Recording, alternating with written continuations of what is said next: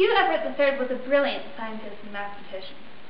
He came up with the many worlds interpretation, which is one way to try and understand quantum mechanics. You'll hear more about this later.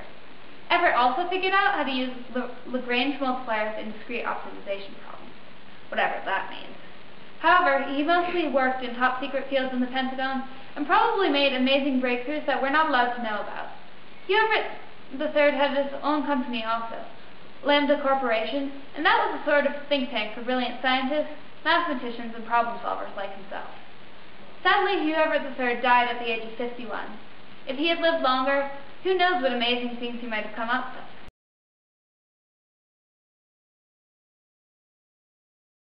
Before I continue, you better know what quantum mechanics is. In short, it's the study of how things interact at the subatomic level. Sounds simple, right? Well, not really. You see, things act differently on the subatomic level. For example, some particles seem to travel faster than the speed of light, or seem to be in two places at once. This effect is commonly known as quantum weirdness. One example is the two-slit experiment. In the two-slit experiment, we have a wall with two slits in it, with a piece of light-absorbing film on one side, and a flashlight/single photon shooter on the other. On the first run-through, we shine the flashlight through. The light is acting as waves, and when the waves intersect, you get a peak. In between these peaks, there are troughs. Peaks show up as white on the film, and troughs are black, so an interference pattern of black and white stripes appears on the light-absorbing film. We then replace the flashlight with a photon shooter, a machine that shoots out individual photons, tiny particles of light, one at a time. We would expect a pattern like this to appear because there should be no interference, since the particles are going through one at a time.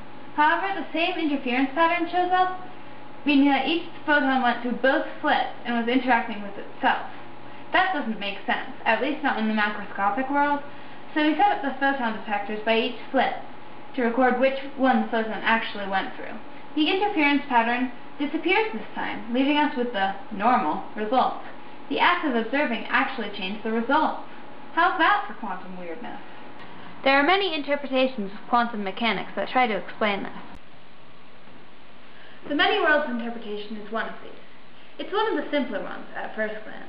The basic idea is that every time a truly random choice is created, such as whether a photon will go through one slit or the other in this two-slit experiment, the world splits, creating two parallel universes.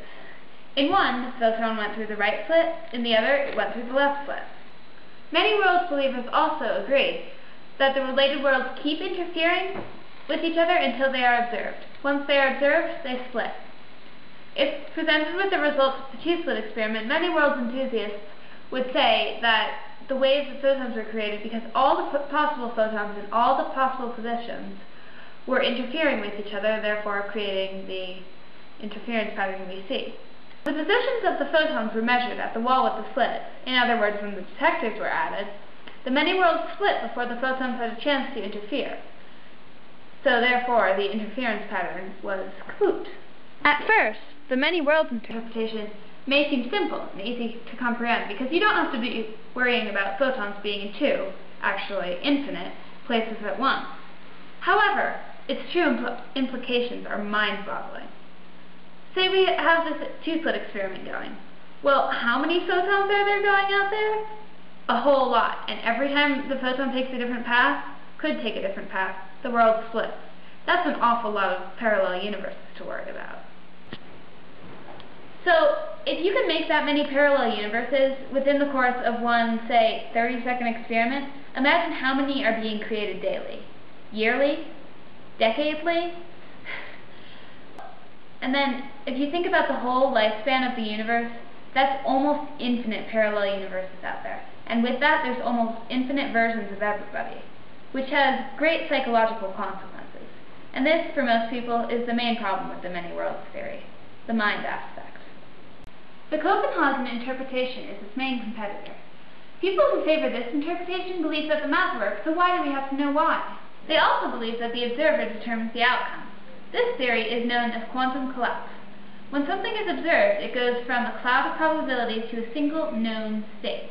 If a person looked at the results of the two-slit experiment who favored the Copenhagen interpretation, they would most likely say that the photons were interacting as a cloud of probabilities, and once they were observed with the detectors, that collapsed the cloud and just made one photon in each time hit the back wall. Therefore, no interference pattern remains.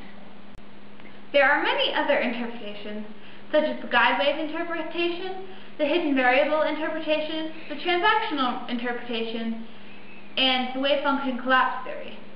However, none of these are as popular as the two I just described, either because the math isn't as solid, the science isn't as solid, or they're just too dang complicated.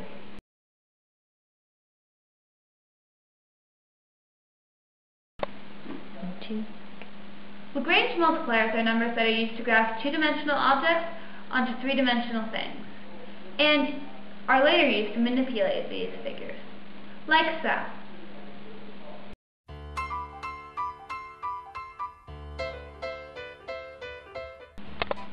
Discrete optimization problems are problems, questions, equations, you get the picture, dealing with discrete optimization, which is using theoretically uninfinitely continuing numbers, or just sometimes plain old integers, to solve optimization problems, which are problems in which a graph, equation, figure, polygon, etc. is collapsed to only its minimum or maximum values.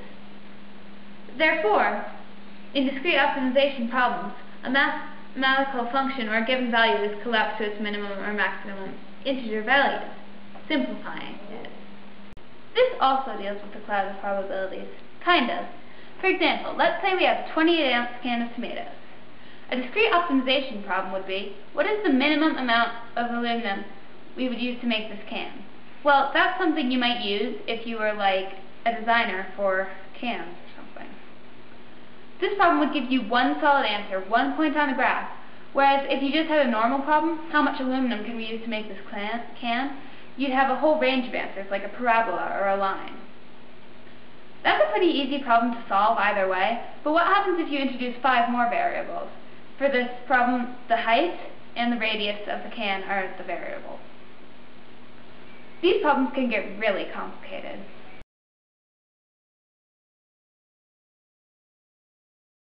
Hugh Everett III was born on November 11, 1930, in Washington, D.C., to Hugh Everett Jr. and Catherine Kennedy. His mother was a journalist specializing in metaphysics and space sciences, so this may have had something to do with what he worked on later in life. His father was in the military, which is one reason why Hugh Everett III took the position at the Pentagon. Everett III spent his whole life in and around the D.C. area except for his time at Princeton. He went to college at the Catholic University of America and majored in chemical engineering, earning his bachelor's degree in the subject in 1953. After this, he continued on to Princeton for 3 years, where he studied first in the mathematics department, concentrating on game theory, and then switched to physics. The many worlds interpretation was actually his doctorate thesis, and although he graduated, the theory was frowned upon by several important scientists of the day. Hugh Everett III was, according to his acquaintances, nice enough, but he was not a family guy. Despite the fact that he had 2 children and a wife, he concentrated mostly on work. Indeed, his son once went so far as to describe him simply as a lump of furniture sitting at the dining room table. Hugh Everett III died prematurely of a heart attack at 51 in 1982, probably due to the fact that he was a heavy drinker and a chain smoker.